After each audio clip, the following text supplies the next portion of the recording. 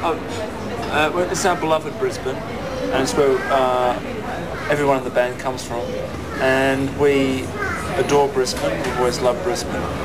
Unlike Robert, I don't feel an affinity or a closeness to this town at all.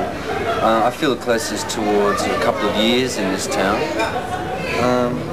I like the river, and I think we're going to go and see that later on, so that'll be nice. That'll be good. You have a new face in the lineup now, but also from Brisbane, keeping the ties in. Well, what made you hire this particular face here? We hired John on his talent. It was his talent. Yeah, that was the first need. We wanted a good bass player. John has always been in the rest of the band's eyes an exceptional, and I hardly ever use the word exceptional.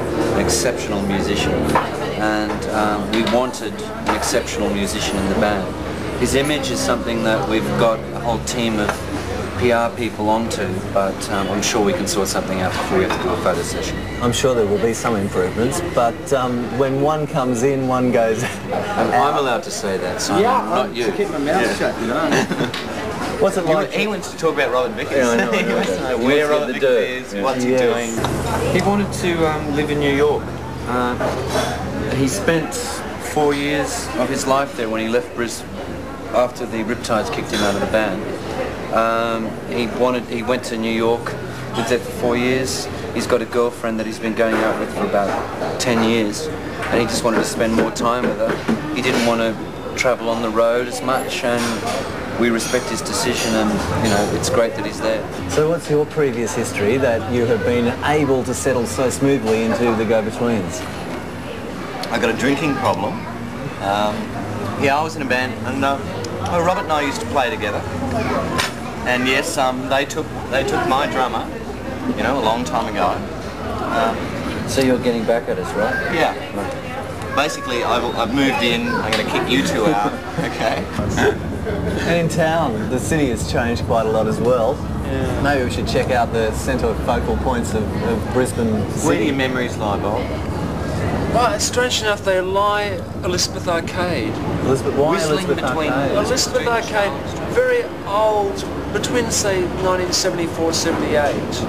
Over on the left was the definitive Brisbane record store.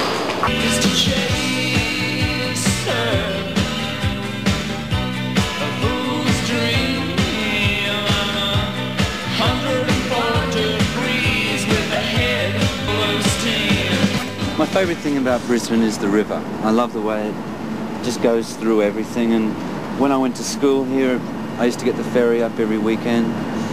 Every time I come back I try and take a ferry ride, so it's great that you did this thing so you could actually pay for me to go on. It was great. You ever been for a swim in the river?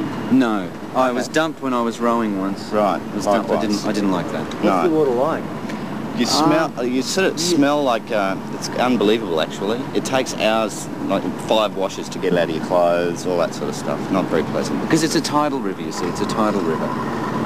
Since we're moving off, maybe I can ask you in exchange for the ferry fare to give us a little guided tour as we move down the ferry of places that you have been to. Well, maybe a little later on I could go down and actually skipper the boat as well. You know, that'd be good.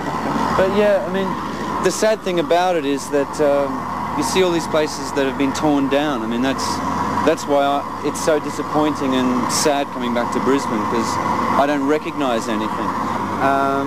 The bridge, of course, when you go under it, is just magnificent. It's just magnificent.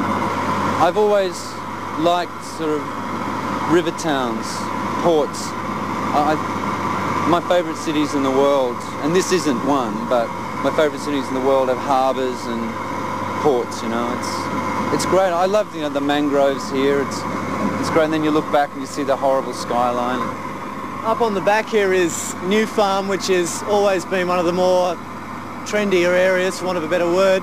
Does this mean that a lot of these houses you would have been viewing over the river when you were partying and half drunk? Yeah, there was a lot of these houses up here people used to live in because they were quite cheap then.